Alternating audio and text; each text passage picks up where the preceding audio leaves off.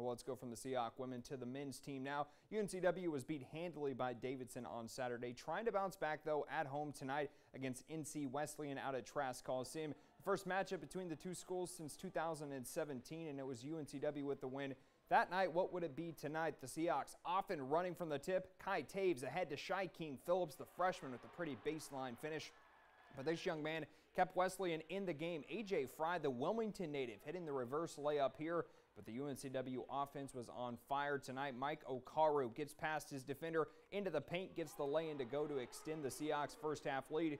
And that was only the beginning. Jake Boggs, another freshman, had a huge night for the Seahawks. He gets this one to go here. He would have 20 points, only to be outdone by his teammate Jalen Sims. Throwing it down with authority here with the right hand. He had a game-high 26 points, and UNCW rolls past North Carolina Wesleyan tonight, 113-53 the final score. Yes, that is the correct final score. 60-point win there for the Seahawks.